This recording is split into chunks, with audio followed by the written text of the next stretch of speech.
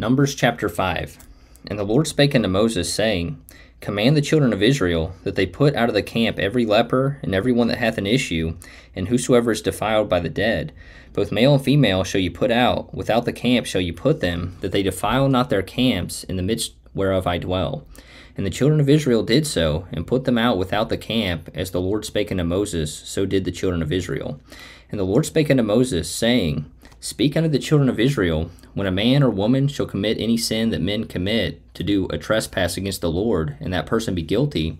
then they shall confess their sin which they have done, and he shall recompense his trespass with the principal thereof, and add unto it the fifth part thereof, and give it unto him against whom he hath trespassed.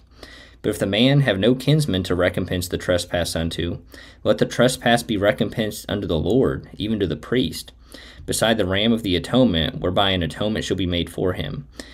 And every offering of all the holy things of the children of Israel, which they bring unto the priest, shall be his. And every man's hallowed thing shall be his. Whatsoever any man giveth the priest, it shall be his. And the Lord spake unto Moses, saying, Speak unto the children of Israel, and say unto them, If any man's wife go aside, and commit a trespass against him, and a man lie with her carnally, and it be hid from the eyes of her husband, and be kept close, and she be defiled, and there be no witness against her, neither she be taken with the manner, and the spirit of jealousy come upon him, and he be jealous of his wife, and she be defiled, or if the spirit of jealousy come upon him, and he be jealous of his wife, and she be not defiled, then shall the man bring his wife unto the priest, and he shall bring her offering for her, the 10th part of an ephah of barley meal. He shall pour no oil upon it, nor put frankincense thereon, for it is an offering of jealousy, an offering of memorial, bringing iniquity to remembrance.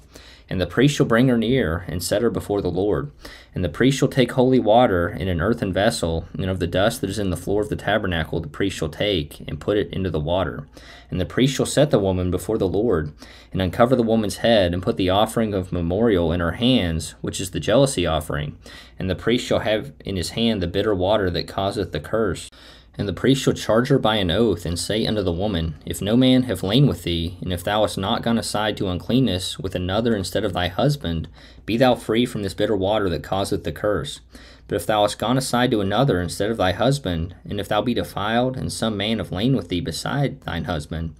then the priest shall charge the woman with an oath of cursing, and the priest shall say unto the woman, The Lord make thee a curse and an oath among thy people, when the Lord doth make thy thigh to rot and thy belly to swell. And this water that causeth the curse shall go into thy bowels, to make thy belly to swell, and thy thigh to rot. And the woman shall say, Amen, Amen. And the priest shall write these curses in a book, and he shall blot them out with the bitter water. And he shall cause the woman to drink the bitter water that causeth the curse, and the water that causeth the curse shall enter into her, and become bitter. Then the priest shall take the jealousy offering out of the woman's hand, and shall wave the offering before the Lord, and offer it upon the altar. And the priest shall take an handful of the offering, even the memorial thereof, and burn it upon the altar, and afterward shall cause the woman to drink the water. And when he hath made her to drink the water, then it shall come to pass, that if she be defiled and have done trespass against her husband, that the water that causeth the curse shall enter into her, and become bitter, and her belly shall swell, and her thigh shall rot, and the woman shall be a curse among her people. And if the woman be not defiled, but be clean, then she shall be free, and shall conceive seed. This is the law of jealousies, when a wife goeth aside to another instead of her husband, and is defiled, or when the spirit of jealousy cometh upon him, and he be jealous over his wife, and shall set the woman before the Lord, and the priest shall execute upon her all this law. Then shall the man be guiltless from iniquity, and this woman shall bear her iniquity.